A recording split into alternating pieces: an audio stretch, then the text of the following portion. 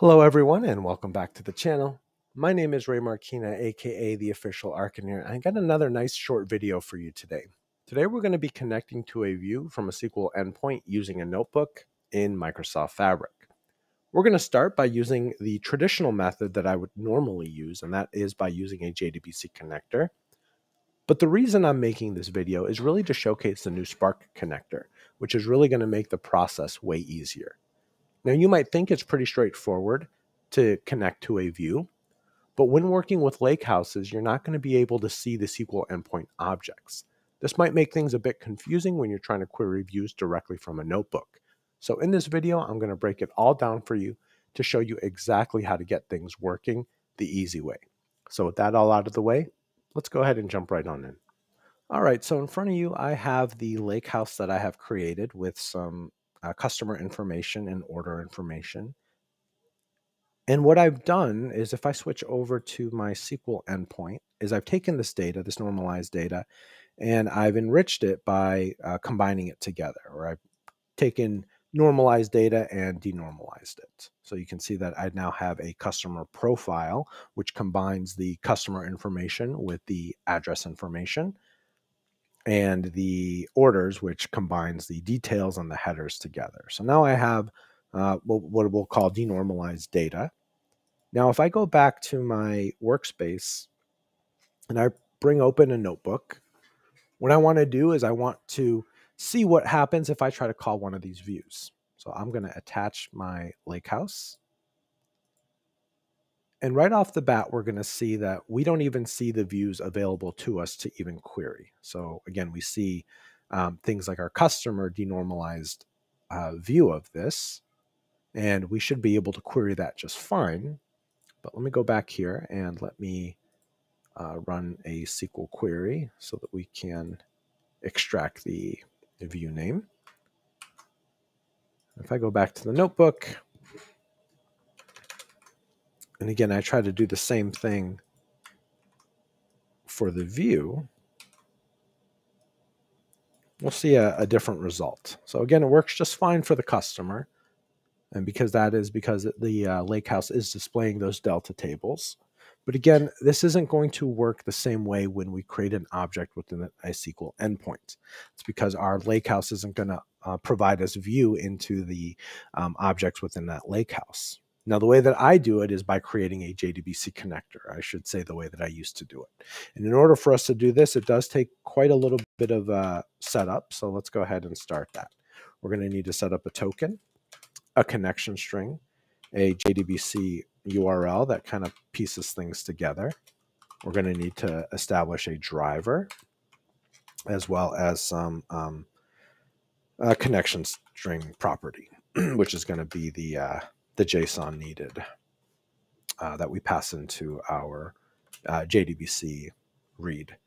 All right, so for our token, I like to use the mssparkutils.getCredentials.getToken,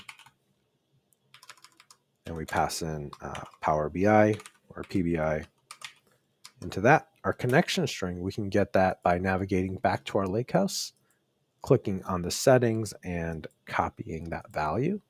So I'm going to go ahead and paste that in. For a JDBC URL, this might have to be looked up, but I can tell you what I have for mine. So I have F, and we're going to use JDBC SQL Server ://,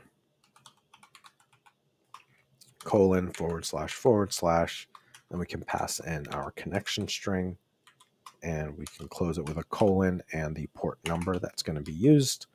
For our driver, this is going to be com.microsoft.jdbc.sqlserver.driver. And SQL, the second S is going to be capitalized, and the L will also be capitalized, so SQL Server Driver. And for our properties, we need to pass in our access token. I'm going to go ahead and pass in the token, and we are going to need to pass in the driver. So let me go ahead and add that. All right, so let me make sure that everything looks okay here. We have our JDBC SQL Server connection string with our port. We have com Microsoft SQL Server, JDBC SQL Server driver, as well as our connection string. So now what we need to set up is the query that we want to use to pull back the information that we're looking for. So in this case, it's just going to be a select all from the view name. So let me go ahead and paste that in. And now we should be able to read this information. So we can use the spark.read, and we can use the JDBC property here, and we can pass in our URL. Let's say we can pass in our table, which is going to be the query that we just wrote, and then we can pass in our properties, which will be our CS prop variable here. So that one I can just populate now. That one's the easiest. It doesn't require any F string or any variables to be passed. It can just be passed in directly. So for our URL, this is going to be our JDBC URL. And then it's going to be followed by a semicolon and our database name. And that's going to be equal to the name that we have for our database. Oh, I didn't actually set one up for our database. So let's go ahead and do that. We'll say DB name. And let's call this Bronze Lakehouse, or Bronze LH, as it's the name of what my database is here. And then we can pass in the DB name. All right, we're going to need to pass in our query. Now this does take it in kind of like a subquery format. So we are going to need to wrap it around parentheses and also alias it. So we can pass in our query now. And we could do it within the within this parameter itself. I just find it easier to just showcase the SQL in kind of a clean fashion. And that should be everything we need in order to display our data frame. Well, let's go ahead and run this and see if this works.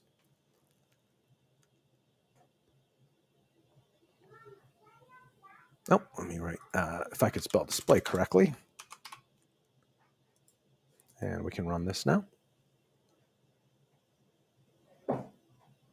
And from here, now we should be able to see that now we're able to pull back the information that we're looking for using the SQL endpoints. Again, this is quite cumbersome in order for us to be able to pull this information, right? You saw that it took quite a bit of coding, and I had to get the names exactly right, the URLs exactly right. It could be a little bit difficult and maybe a little bit daunting for people who just want to be able to read the view. So now that we've looked at how to do it the hard way, I'm really excited to talk about the Spark connector that Fabric has released. So I'm going to go over to the documentation where we can find this. So you can see that we look for the data engineering's topic, and we have the new Spark data warehouse connector. This is similar for those of you who worked with the Spark connector within Synapse in order to be able to read from your dedicated pool.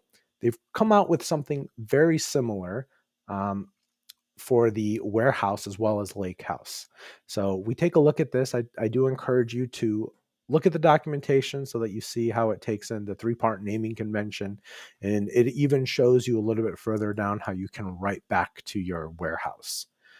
So for starters, I'm going to first take the import libraries here, and I'm going to run this. Then we can go through and look at the documentation some more. So here you can they give a good representation of some code that we can follow. You can see that they have a data frame, and it uses the Synapse SQL property here, and it's going to take in the Lakehouse or warehouse name, the schema, and the table and or view. So let's go ahead and copy that, and let's go ahead and see how it works. So I'm going to say df1.